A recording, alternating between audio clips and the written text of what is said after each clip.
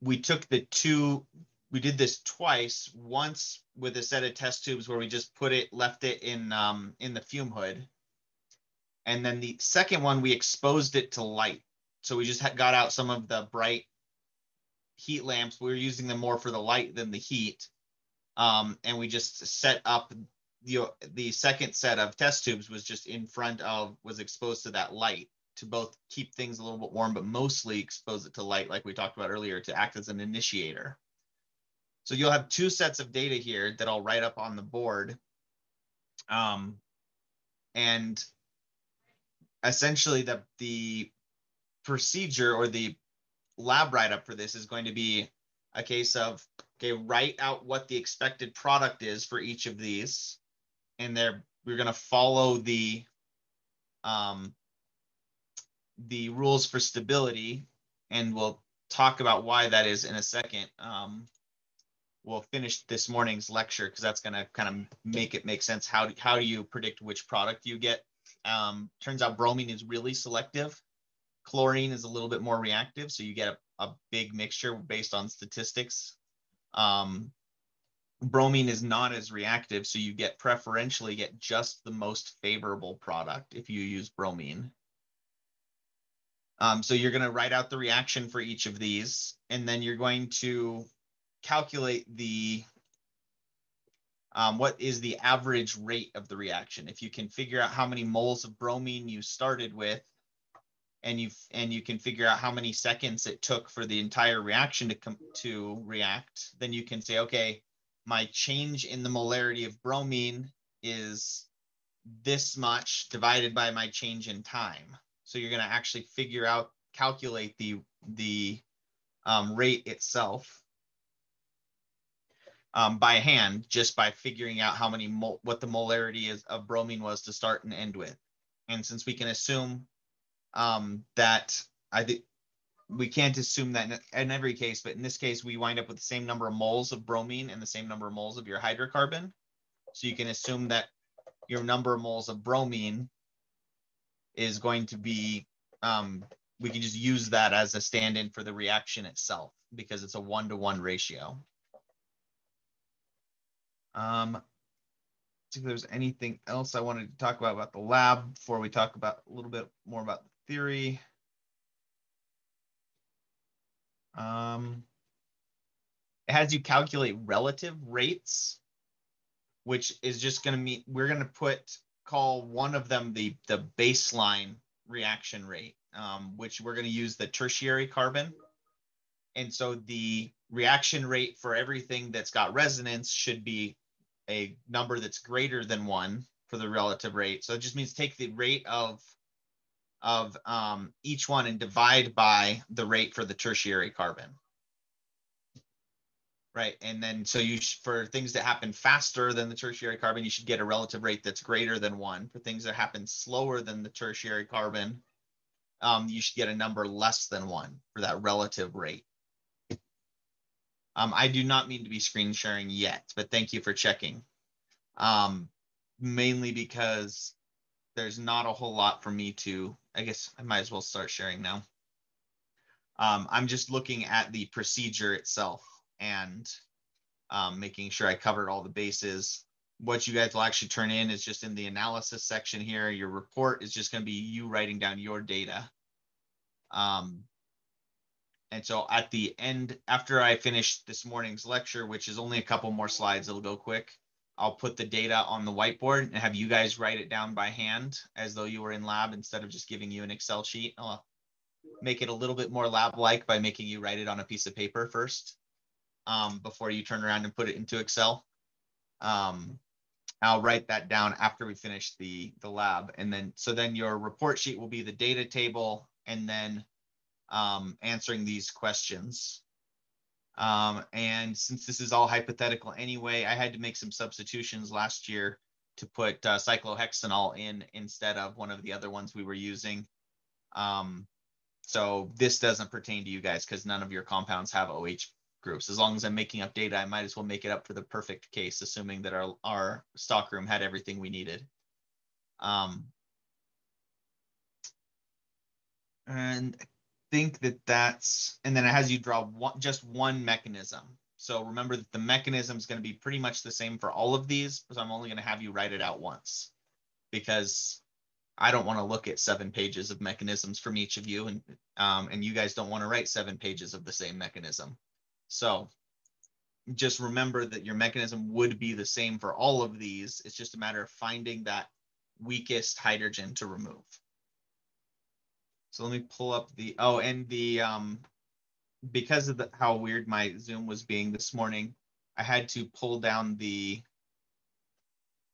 I had to pull down the files as 4 different files and then merge them on my computer and then upload them. And it's taking YouTube a while to process that. I don't know if I changed something about the resolution that's making it take longer than normal. But this morning's lecture should be available soon on YouTube. The link is already there. And just pay no attention to the fact that there's like 10 seconds that's just me frozen in the middle.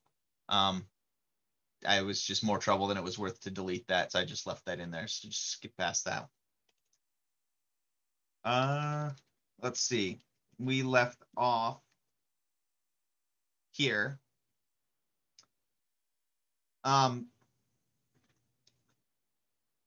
When it comes to predicting how these reactions are going to play out, it winds up being pretty much based almost entirely on the enthalpy, right? Because there's slightly more entropy in our products because we actually have a mixture of different, instead of just having 2 kinds of bonds, we have 4 kinds of bonds now, 3 kinds of bonds. 3 kinds of bonds: carbon, hydrogen, carbon halide, hydrogen halide, which means that it's slightly more disorganized, slightly more random. But for the most part, when we're looking at entropy, we're talking about how many gas molecules do we have, and that didn't really change. So for the most part, we can basically forget about entropy for this reaction because it's not going to play a significant role. So, and that makes things a lot simpler too, because enthalpy was the chemical bonds, right? That was a lot easier to think about conceptually when we were trying to think about what's happening with these reactions. We can basically just treat enthalpy like it's the most important piece and just ignore the entropy piece. And so if we look at the bonds broken and formed, that's just going to give us a good idea of what the overall reaction. Sorry, my children are coming to blows in the family room.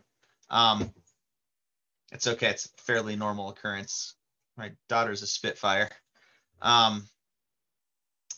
So when it comes to estimating the enthalpy, we can just look at how strong each of the individual bonds are that are being formed and broken and use that to see what's going to favor one side. What we see is that breaking a fluorine-fluorine bond, fluorine bonds are very, very weak, which is one of the reasons why fluorine is so reactive, which means this reaction, methane reacting with fluorine, is downhill in energy by negative 431 kilojoules per mole, which you guys don't have that great of an intuition.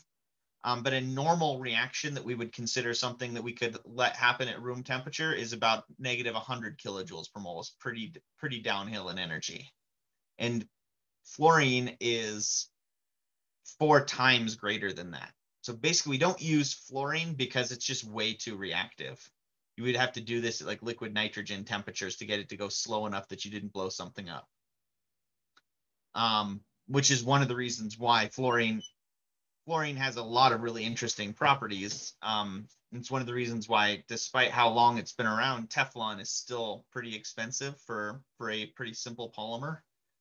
It's because fluorine's really tricky to work with without blowing things up.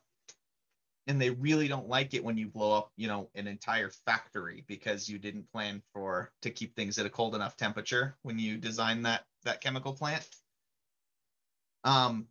Chlorine and bromine are both more in a more reasonable region when it comes to how downhill in energy they are. Chlorine's pretty exothermic, but it's not that bad. Bromine is barely exothermic. And then iodine isn't exothermic at all. It's actually uphill in energy to get iodine to go through this reaction, which is one of the reasons why we use iodine in a lot of practical applications where we know it's going to be exposed to your skin. So I get iodine as a swab, as a disinfectant, is really useful because we know it won't go through these free radical reactions as easily and cause lots of problems. Bromine and chlorine both would. You could use, in theory, you could use bromine to disinfect an area, a wound, but it would really, really hurt. My worst chemical accident in a lab ever was not actually in a lab. It was in the stockroom when I was cleaning things up when I was probably 19 at the time.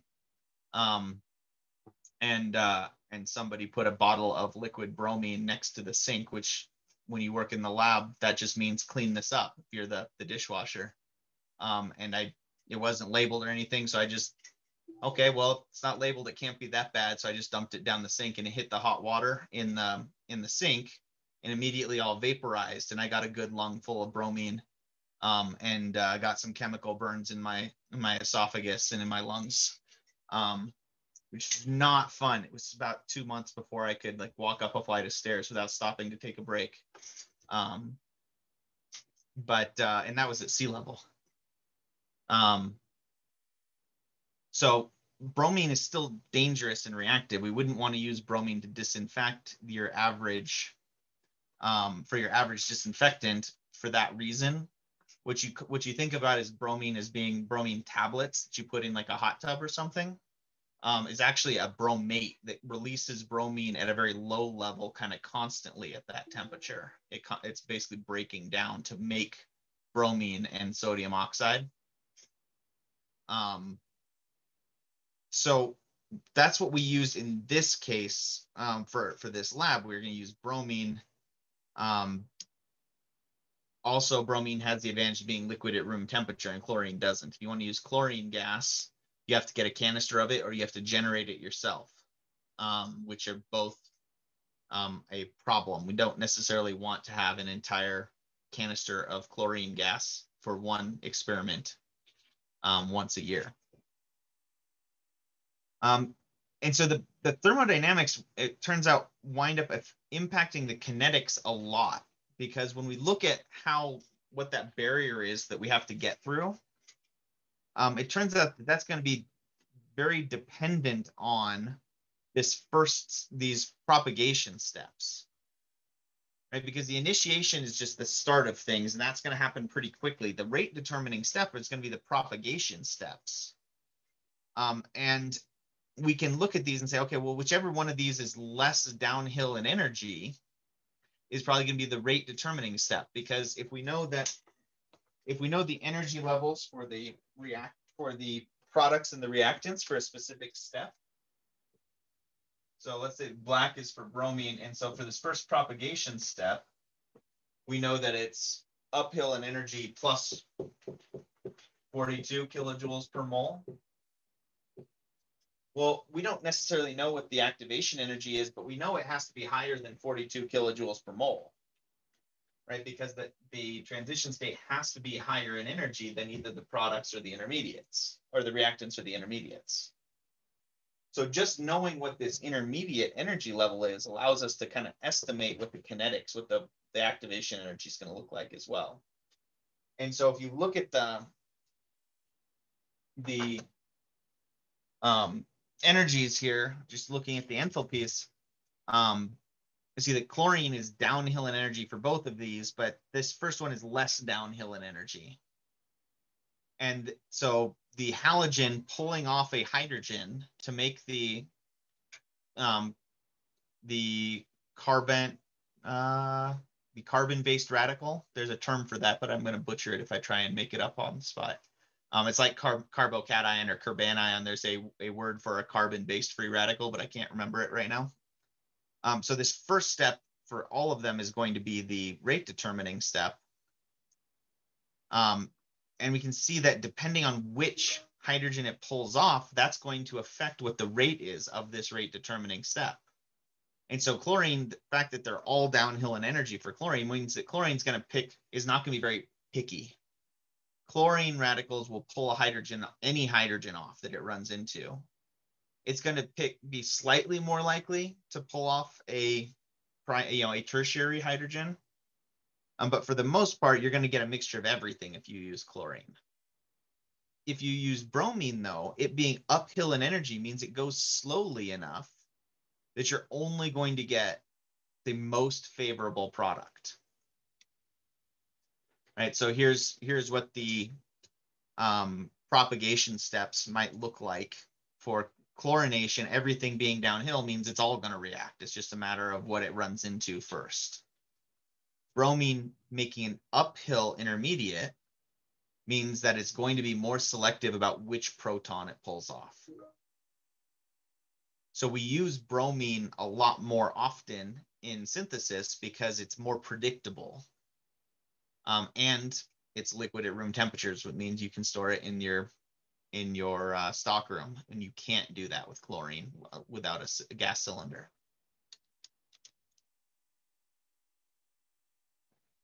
So if we ignore which radical is more favorable, if we just look at, let's just say, it's going to react with something, and what are the odds that a halide runs into a secondary hydrogen versus a primary hydrogen?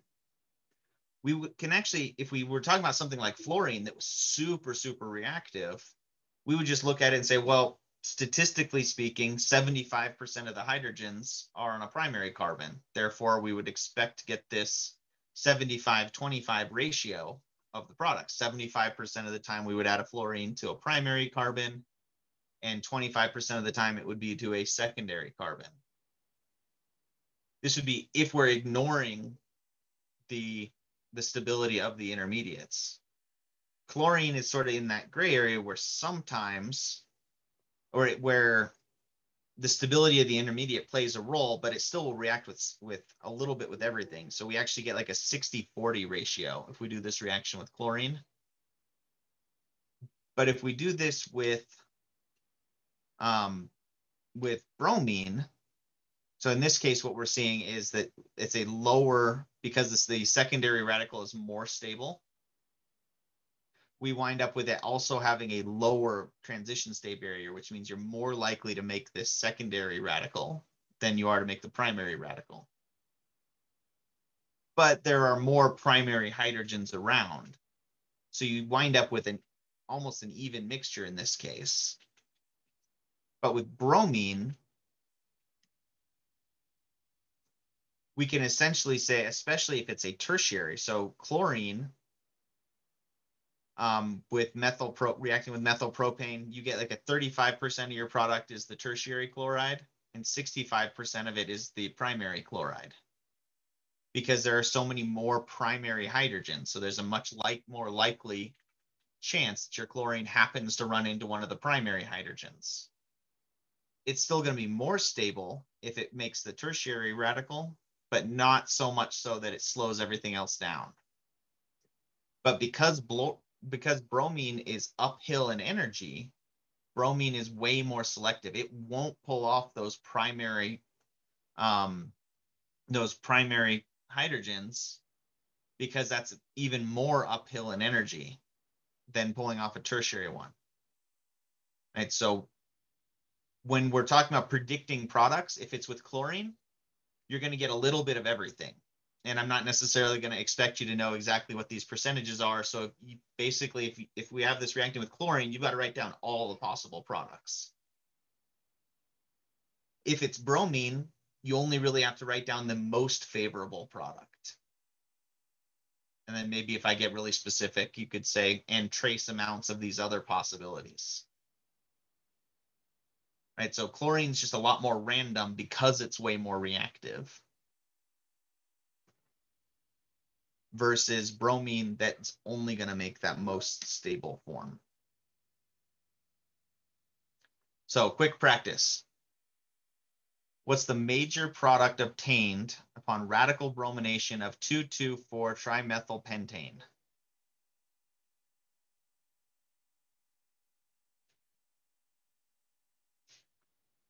there's a lot of possible products we could make, but it being bromine means we're mostly going to make the most stable form.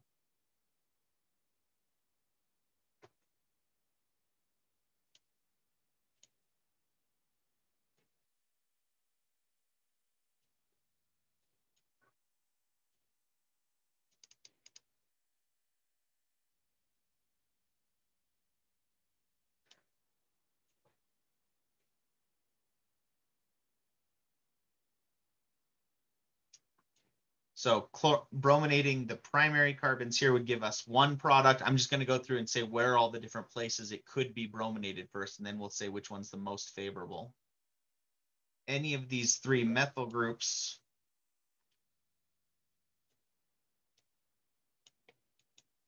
is going to give us the same product, right?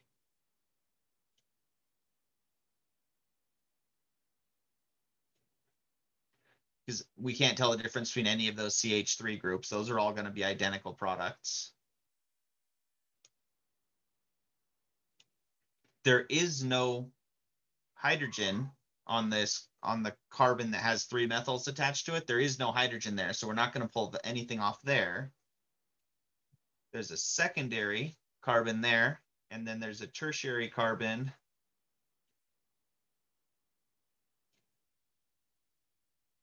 There's a tertiary carbon hydrogen right there. So the green one is going to be the most stable. And so if we're talking about bromination, we're going to predominantly make the isomer where you put the bromine on the carbon circled in green. What about the carbon that's just right of the purple carbon? So that carbon does not have any hydrogens on it. It already has 4 bonds, and they're all going to other carbons. And this reaction is not strong enough to pull off an entire carbon.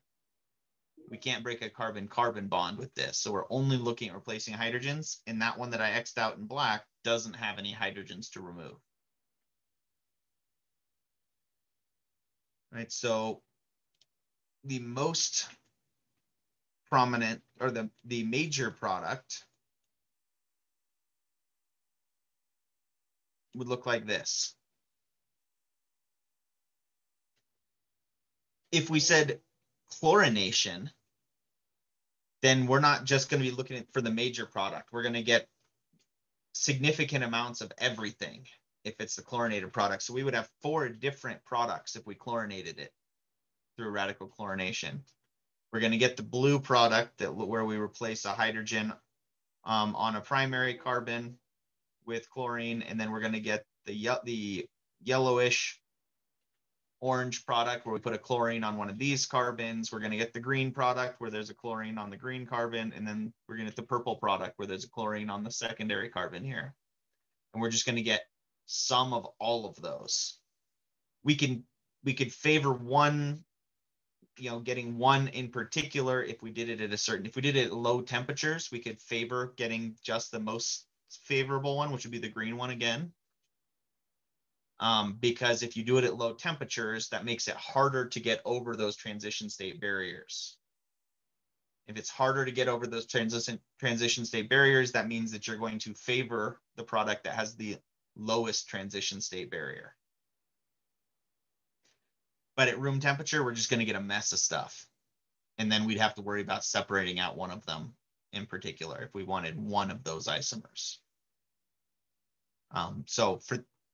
Again, we're going to keep coming back to the fact bromine is really commonly used because it's nice middle of the road. It reacts quickly, more quickly than iodine, but not as quickly as chlorine or fluorine. It's a good leaving group. It's a better leaving group than chlorine, and it's easier to work with than iodine. So for a lot of synthesis stuff, we see bromine used for that reason as well. Right, so what you guys are going to do for this lab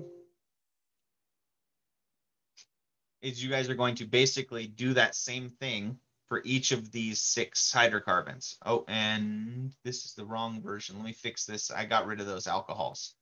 You have methyl cyclohexane and T-butyl benzene that I thought I saved, but I must not have uploaded that one. So let me fix that link here. Because they're all supposed to be hydrocarbons, no oxygen involved.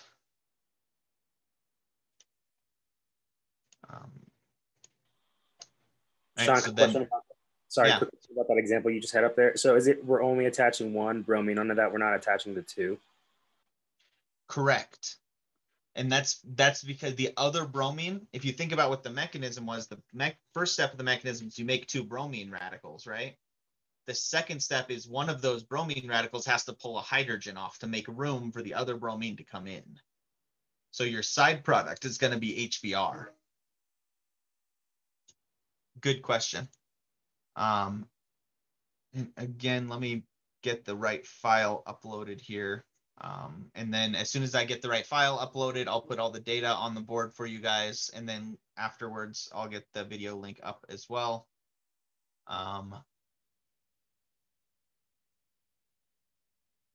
Oh, I'm in the wrong. That explains it. I'm in last year's course. That's why.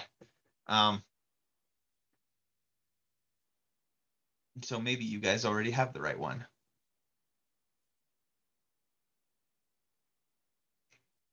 Yeah, you guys already have the right one up there.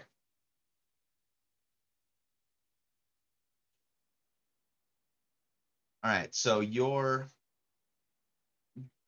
the data is going to look like something like the raw data is going to look like this, and I'm screen share.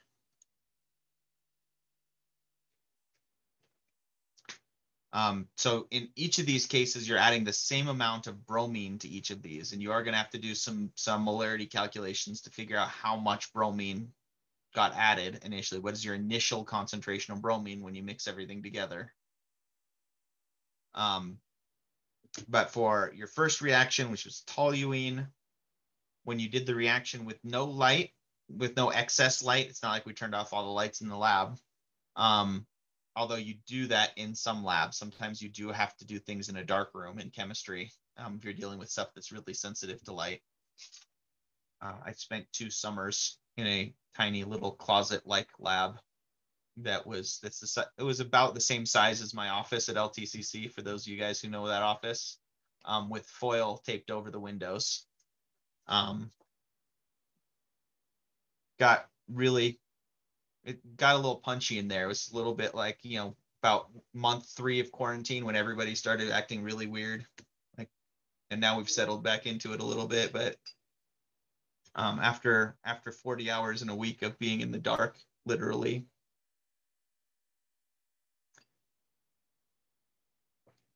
we were looking at a compound that when you shined UV light on it, it emitted, it fluoresced and phosphoresced at specific wavelengths. But if you had the overhead lights on, you couldn't see the light that was looking at, it was naphthalene actually. Naphthalene, when you shine light on naphthalene, that's the right wavelength. It glows in 2 different wavelengths. It fluoresces and phosphoresces. And depending on what the temperature is and how you deposit it on a surface, it will change what wavelength it glows at. And so we were studying that, and it was just such a faint amount that if we had the overhead lights on, that's all we could see was the overhead lights on our sensors. That's pretty cool. So wait, you literally were in the dark then? You're like, that's what I'm saying, like how you couldn't see at all? Or you just used the glowing? We used the monitors, basically. There was a small amount of light that came in, but if the advisors noticed that show up in any of our data, we got yelled at for not being careful enough. So like we could have the door open to have a little bit of light, but then when we were actually taking data, we had to make sure everything was really, really dark.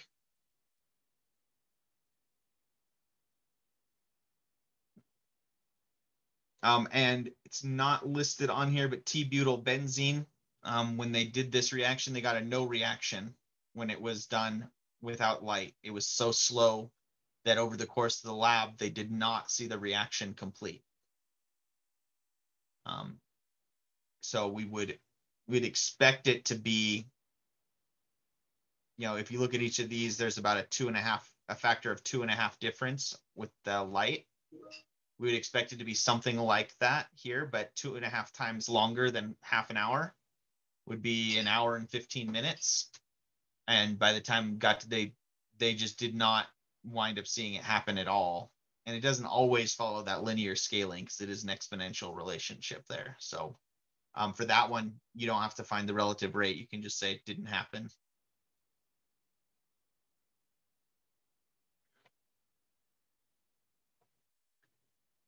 And so is everybody more or less clear on what the objective is? Figure out what your overall rate was for the reaction by looking at how much your concentration of bromine changed. So you need your initial concentration of bromine, and you can assume for all of these that finished, the final concentration of bromine was 0. And then your change in time is what's given here.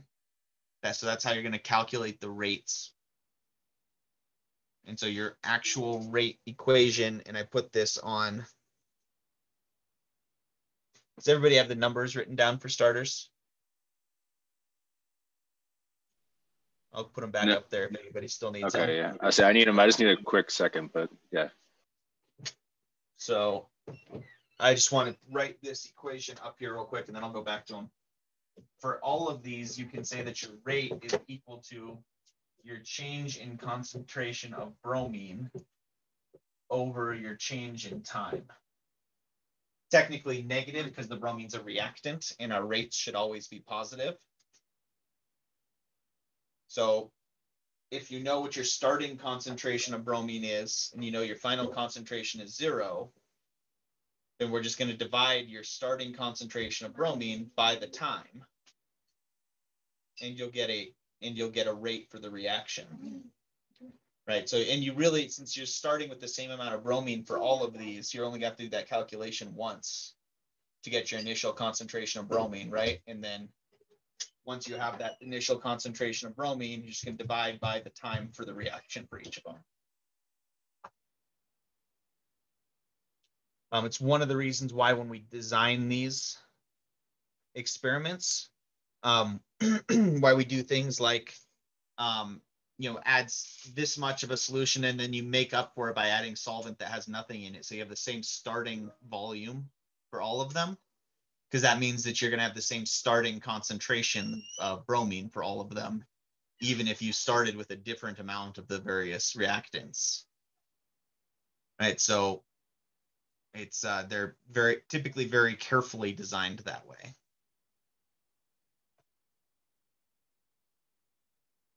All right. Anybody have any questions before I turn you loose on it?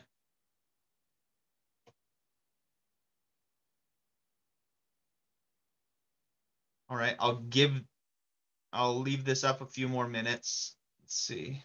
Okay. And I will still be here.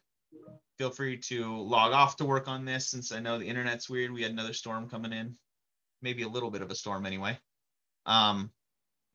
And then I'll also open some breakout rooms for anybody who wants to stick around and do that. I'll be here until everybody's gone or until 4, whichever comes first. I'll stay here for when everybody logs off. I usually stay on the Zoom for about another 15, 30 minutes afterwards to make sure nobody else comes back in to ask a question. But if everybody's been gone for a while, then I'll probably log off as well. And you can catch me in office hours or by email if you have any other questions. All right. Everybody good with the data? Cool. I will stop sharing then and have fun.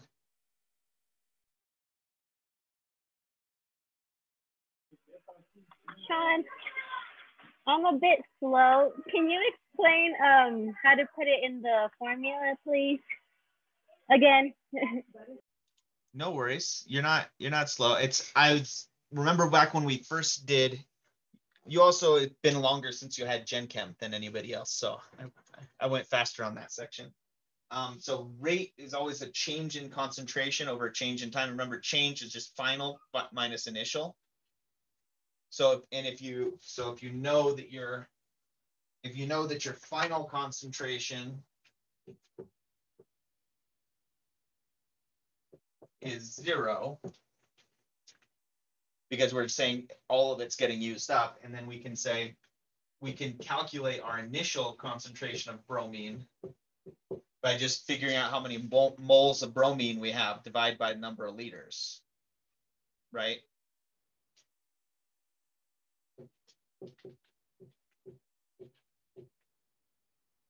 So then when we plug it in to get the rate,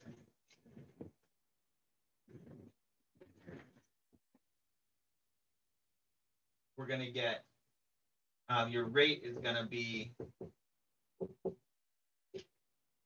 concentration of bromine final minus concentration of bromine initial over your change in time, which is T final minus T initial. We can just assume that T initial is 0 for all of them, right? And so just plug in your time here. This is 0 for all of them. And then all of this in negative, because we are talking about a reactant being used up and our rate needs to be positive. So if this number is going to be 0 and this number is going to be 0. So we just need your initial concentration of bromine divided by the time. And just watch, make sure that your time is the same units, because some of them were recorded in minutes and some were in seconds. So just make sure you're consistent there. You can either do it in minutes or seconds as long as they're all the same. Okay, thank you. No problem. Sorry, Sean. The concentration initial, that's the concentration over length. What is that? Is that an Sorry, L? liters. Oh, liters. Okay. So technically volume, but in molarity, we're very specific about our volume, and it has to be in liters. Oh, okay. Okay. So it's moles over liters. Is Right. that what the end? And that's right when you first dump everything together. So if you figure out how many moles of bromine you're adding from the starting solution, and then we mixed everything together, and you went from, you know, to a final volume, final reaction volume of 4 milliliters or something like that. You would want that total volume of all of your stuff that you mix together would go in here as liters. Okay, that's okay. Okay, awesome. Thank you. No problem. Casey, do you have your hand up? I don't think so. Oh, sorry, that's my cursor. You know, when you hover your mouse right over on Zoom, you can drag the different windows around, and it was right where your little icon shows up when you raise your hand. Well, I'm sure I'll have a question in a minute. Sean, I got 2 questions. They're kind of what you were talking. They pertain to what you were talking about earlier in lecture today. Mm-hmm. Yeah. And is that compound thing where they use the UV light? Is that like what they do at the dentist when you get there's like a new type and then they stick that light in your mouth? Yeah, they didn't used to do that, right? The way they used to do fillings was literally they would melt an amalgam, which had mercury and silver mixed together, and they would like pour that into tiny holes and let it harden. Now what they do is they use one of those. That's exactly what it's doing. It's curing. And then and it happens really quickly. Actually, one of the guys who invented that process was in my department when I was in grad school. He was one of the professors. He worked mostly with the dental school, but he designed new dental polymers. Yeah, but that's exactly what it is. They call that a photo initiator. And then the other one, I had heard that a ski company had made a new ski, and their base is made like the core is made out of an algae-based compound that's supposed to be stronger than like a wood core or anything that they have in there before. How is that? How do they do that? That's a little bit tricky because they might be using GMO algae. Which means that they could, because that's exactly what we do for like insulin, right? We genetically engineer yeast or E. coli to produce insulin, even though that organism has no need for that hormone, just so we could then harvest it. So they might be doing something like that, where they've got the yeast engineered to produce a certain compound. So it's really difficult for me to say off the top of my head. It could be something like an unsaturated fat that only that yeast produces really cheaply, that then they can polymerize with it, but it's probably something more like a genetic modification. Gotcha. Cool. Thanks. No worries.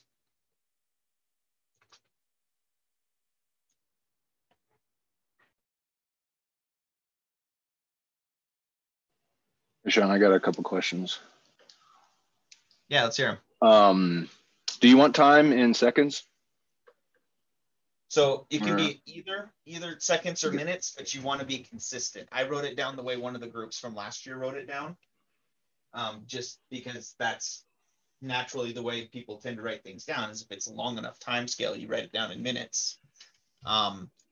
So you can either take all the ones that are in seconds and convert to minutes, or you can take all the ones that are in minutes and convert to seconds. Okay. And then I'm a little confused actually still with the molarity, because I was thinking that you start out, because it's just 0.5 milliliters and it starts out at 1 mole. Isn't that then the molarity, like how many moles you're actually starting out with of bromine? Or am I like, I get the point there, you'd want to reset it afterwards because that's the new liquid medium, but isn't it actual the molecules that we're worried about?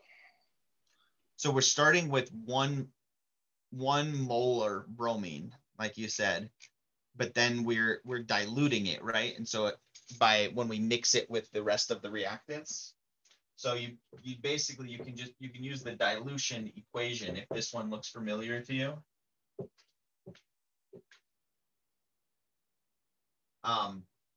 Where if you added 0.5 milliliter of 1 molar bromine and then you diluted it to a new volume. And I think, let's see, it says 0.5 milliliter of the bromine, and your final volume for each of them is it 3.5 milliliters total? Yeah, I think it's 3.5. So if it's 1.0 molar when it's undiluted and you're adding 0.5 milliliter of it, your new concentration is M2 and our final volume is 3.5 milliliters.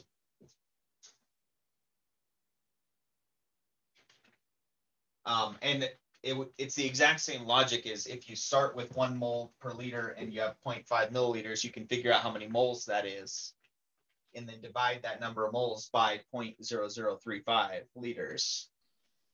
I know it should be the same number or ratio. Because you're going to wind up, yeah, exactly. When you convert this milliliters to liters and this milliliters to liters, they're going to wind up canceling each other out. Okay. Wait, sorry, that's milliliters you wrote at the end. I can't see. 3.5 milliliters. Yeah, and you can do, as long as if you're using this equation for a dilution, yeah. if you do this in your volume or in liters, then the molarity times liters will give you moles, right? Right, so just convert it to liters. Yeah. Okay.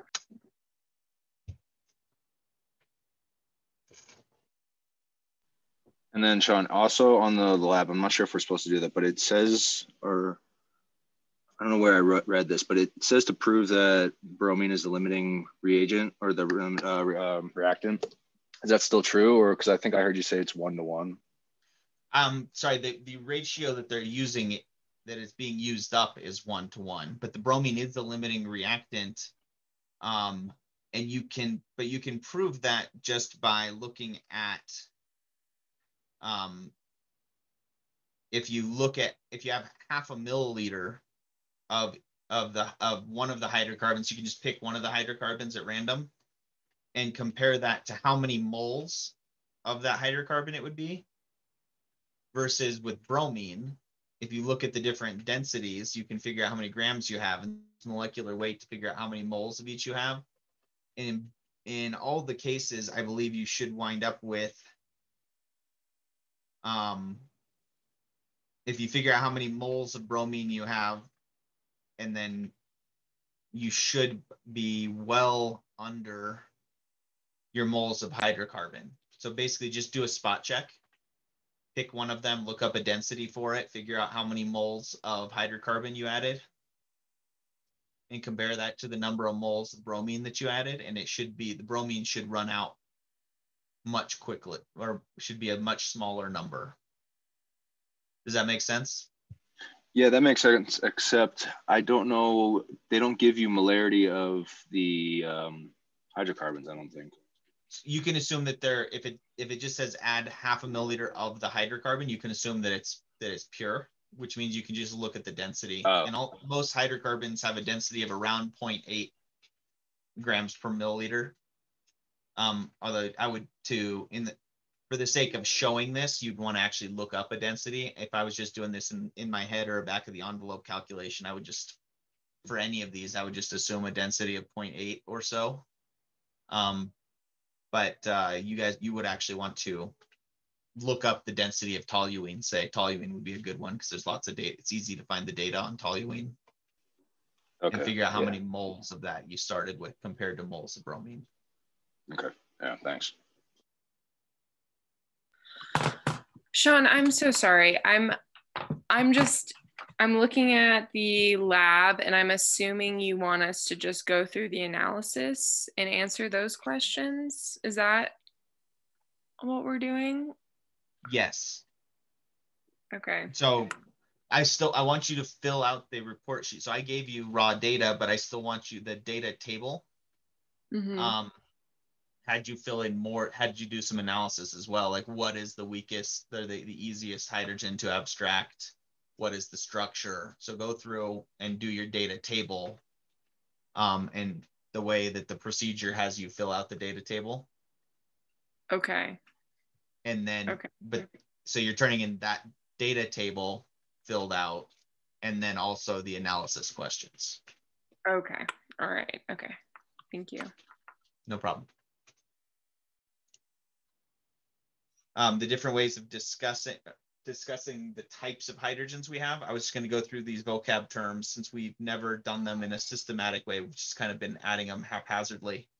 So let me get zoomed in on the whiteboard here, and we'll see if this answers your question. And if not, then yeah, we can hop into a breakout room and talk about what you have written there. So aliphatic is a really generic term that just basically means that there's no resonance. And so anything that is that has an sp3 carbon between it and the benzene ring is going to be aliphatic. These next two that I'm going to talk about are kind of the same. Any hydrogens, we talked about the term vinylic earlier. Aromatic hydrogens and vinylic hydrogens are the ones directly attached to the pi systems. And so those are going to be a lot harder to pull off than anything else. So we don't actually have any vinylic systems in this one, but just for the sake of going through the different possibilities, I just made up this molecule that has a little bit of everything on it. So we've got aliphatic means no resonance. Aromatic and vinylic also have no resonance because they're directly attached to the pi system already. They can't resonate anymore. If you pulled one of these off, if we turn one of these aromatic hydrogens into a radical, it couldn't really resonate because this carbon already has a pi bond that's part of the resonance structure. So the vinylic and the aromatic hydrogens, they are their own category, but they're not really going to matter as far as this one because they're even less likely to react than a methyl hydrogen.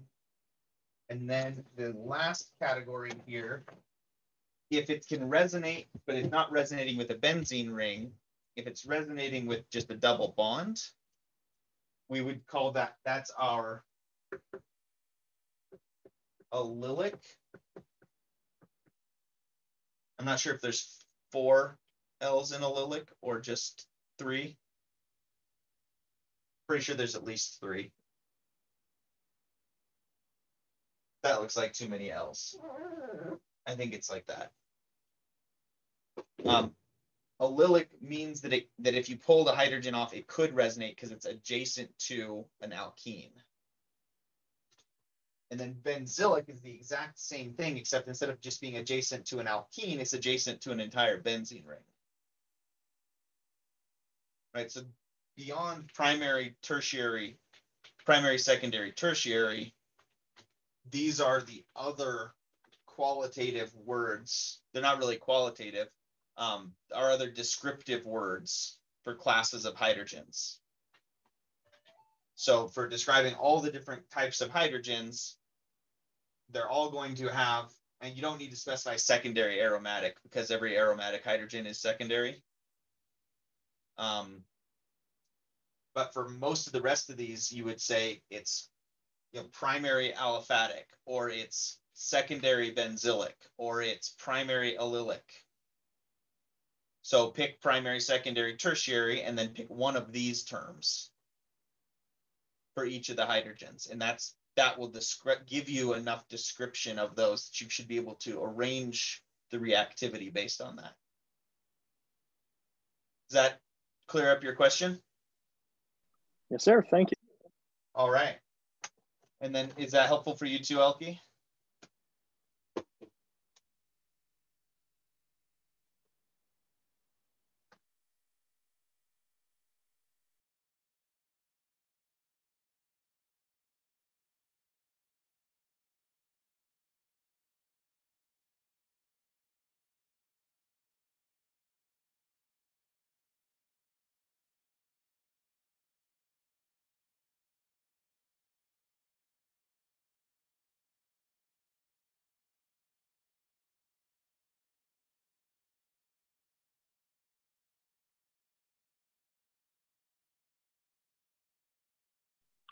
So Sean, for part 2 of the analysis, are you just looking, sorry, is it just that the rate reaction with the final versus initial? Oh wait, no, sorry, that's number 3. I'm sorry, what what reaction or what formula is that for 2? Was that?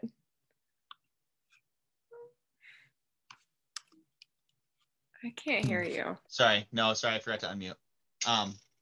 For lowercase d, we're using that. It's the same as in calculus, except that us not being in calculus means that we're just going to treat it like it's a delta change in, so final minus initial. So that is just delta. Okay.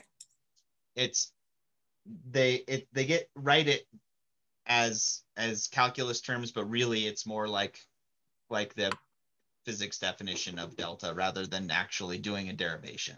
Does that make sense? Yeah, that makes sense. So it's just the change in bromine over the change in time. But I don't, so that has nothing to do with the raw data that you gave us, right? The change in time does. The change in bromine is going to be the same for everything that reacted because you started with the same amount of bromine everywhere, right? Right. But the change in time is going to be different for each of them.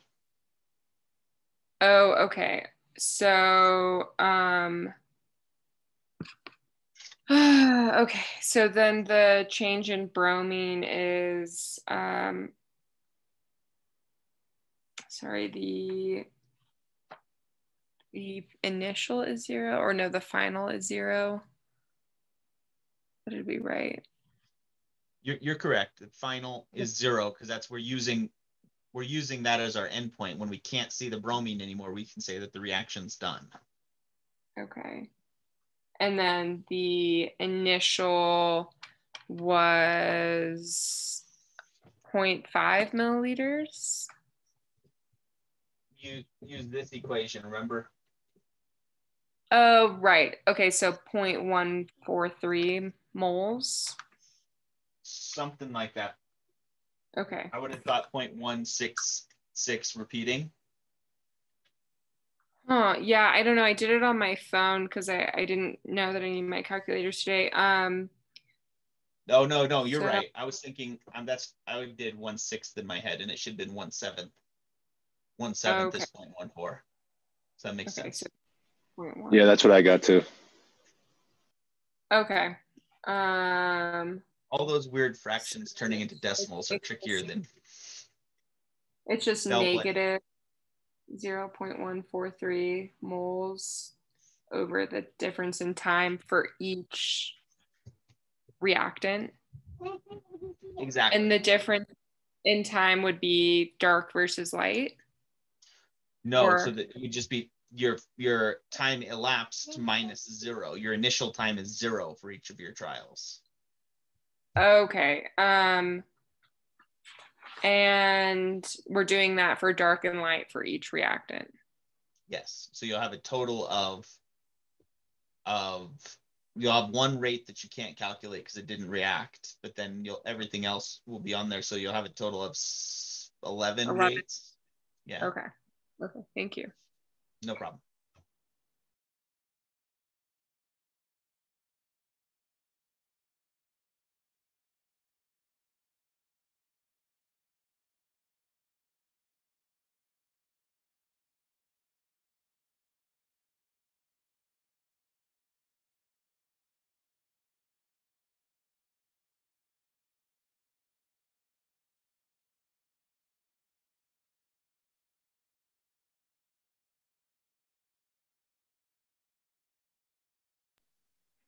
Hey, Sean, one more question for Yeah. What can I do for you? Would we assume with the isopropyl, with the light reaction, that was instantaneous? Yes. So that kind of gives you get an undefined rate in that case, right? Because you're dividing by 0. So if you want, you could call it 1 second just for the sake of making your math work properly. Because really, it wasn't really instantaneous. They just weren't paying attention when they took the data. So call it 1 second. Sounds good. Thank you. Oh, also, sorry. How many decimal points do you want us on the reaction rates? So number of sig figs. So your change in concentration, you had 2 sig figs on your starting concentration. So your final rate's only going to have 2 sig figs, regardless of how many sig figs are on your time, right? Everything is at least, other than that first one, that where they had an instantaneous reaction, everything's got at least 2 sig figs on the time. So give me 2 sig figs on the rate as well. Can do. Thanks.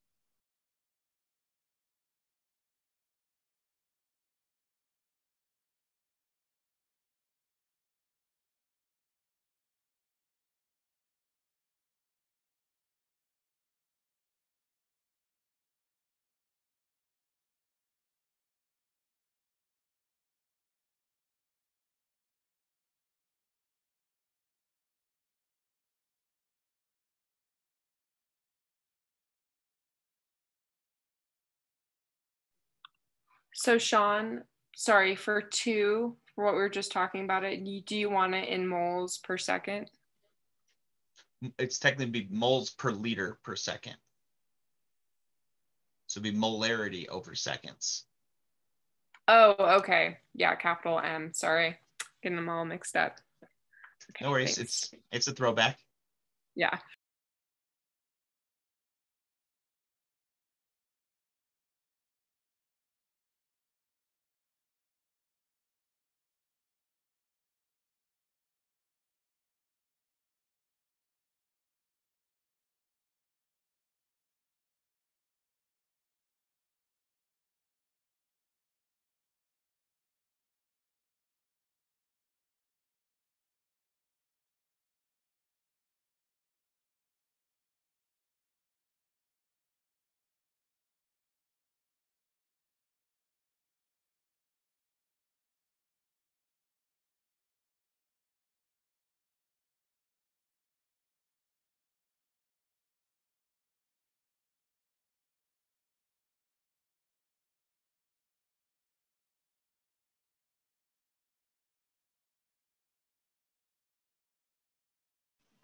Hey, Sean, I have a question. I'm not sure if it's a repeat. Are we labeling every single possible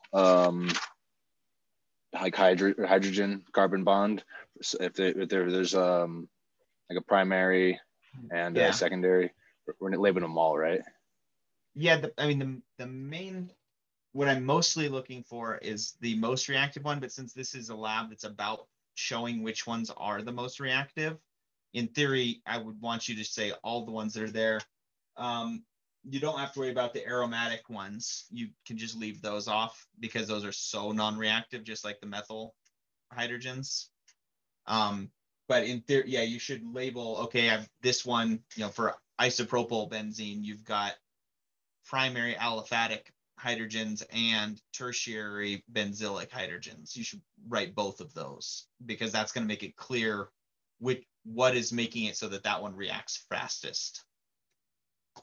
Gotcha, thanks. And yeah, you kind of answered my second question. Is it redundant to call aromatic secondary? Yeah, because they have to be secondary if they're aromatic, right? Because they're can't, and same with vanillic, really. We don't even really bother specifying secondary vanillic or primary vanillic. Technically, you could specify, but we just don't, generally speaking, worry about it. Oh, that kind of confused me. Isn't there a difference though between primary and secondary though? Well, with the vanillic ones, we would refer to it as the terminary, or the terminal vanillic hydrogens, because if it's primary vanillic, it has to be at the end of the carbon chain, so we call it terminal vanillic. It wouldn't be wrong to call it primary vanillic, but in general, the vanillic hydrogens are in so much in their own class of reaction that just saying that they're vanillic is enough to kind of categorize them. And then if you wanted to get more specific, you could say primary or secondary, but it's a little unnecessary because they're in their own class so much. Gotcha.